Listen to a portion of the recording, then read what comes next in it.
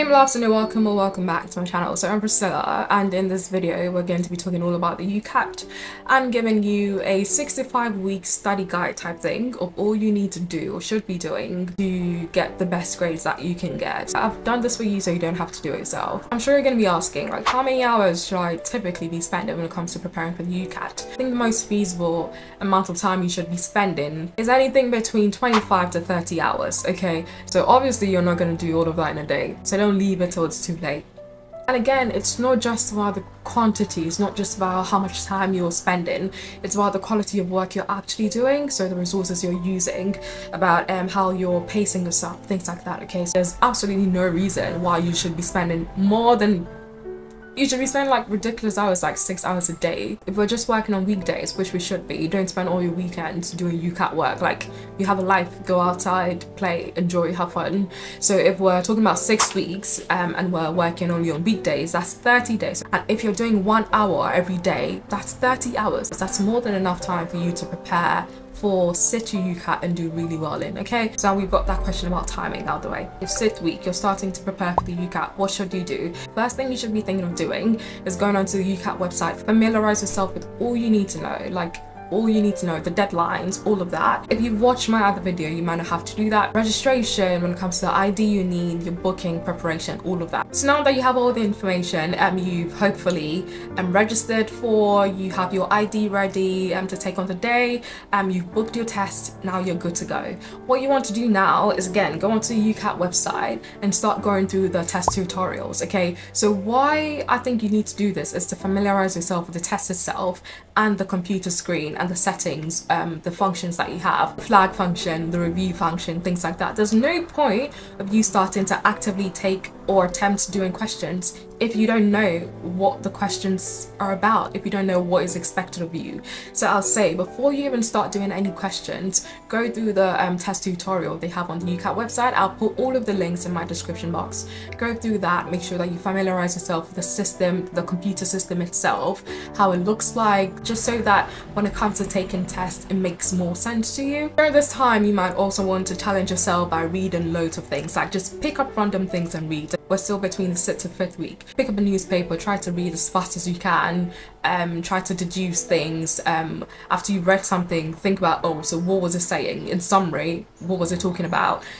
Try to read it as fast as you can. Things like this will help you with the verbal reasoning section, okay? And the decision-making section as well. Remember, you don't have that much time, which you'll find out as you go. In the 6th week, you took the tour tutorial. At the start of this 5th week, I want you to go to the question tutorial. So there are two types of tutorials on the UCAT website. They've got a tour tutorial, just familiarizing yourself with like the whole computer-based system and everything, and then the question tutorial, it goes through like the subsets of the test, so things like verbal reasoning, situational judgment, decision-making section, and it'll help you to learn strategies to approach the different types of questions when it comes to answering them. So now you're at the end of the 5th week and about the start of the 4th week. What you want to start doing is to go through the question bank on the UCAT website. It's a free question bank, and it helps you to practice hundreds of exemplar questions that you will find when you actually take your test. Then this time as well, you'll like to solicit some advice from people on YouTube. Go onto the UCAT website on YouTube. I'm going to put a link in here, and they've got testimonials from past students who did really well in their exams as well. I'm just giving you advice when it comes to like tips and tricks with using the calculator, what they did, what worked for them, what didn't quite work for them, and adapt to that advice as well. At this point, you would have done loads of questions from the free question bank on UCAT. At this point also, it might be advisable to come up with a mnemonic that helps you to remember what you're looking for when it comes to abstract reasoning. So things like reflection, position, symmetry, shapes, sizes, things like that. It's really useful when it comes to answering questions in abstract reasoning. Just think about things that will allow you to remember all of the things you're looking for. During this 4th week as well, nearing the 3rd week, you want to brush up on your math skills, so things like percentages and fractions.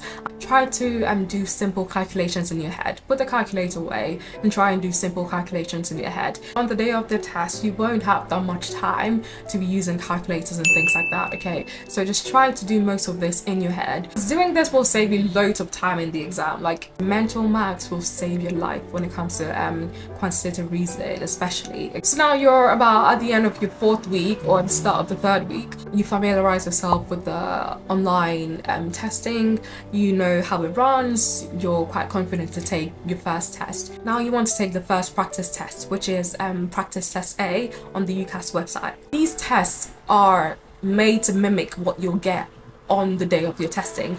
I know there are commercial companies like Medify and the rest, but you need to be careful when you're using those things. I use them, they were a bit helpful. Even if you're using any commercial companies as an adjunct, they are not identical to the tests and the questions you have on the day. Okay, and also their banding system and the gradings that they use are not identical. Make sure that as you're practicing on Medify, that you're still incorporating loads of your practice or preparation by doing the questions on the UCAT website. They're much more identical to the kind of questions you get on the day. I know people who did really well in Medify and weren't getting the same scores when they took the questions on the UCAT website. You now have done your practice test A. See how you did, how you feel about it. How did you feel about the timing? And did you feel like you did as well as you thought you would have done? And yeah, don't be disheartened if you don't do too well in your first one. It's your first one. You might not do too well, which is perfectly fine.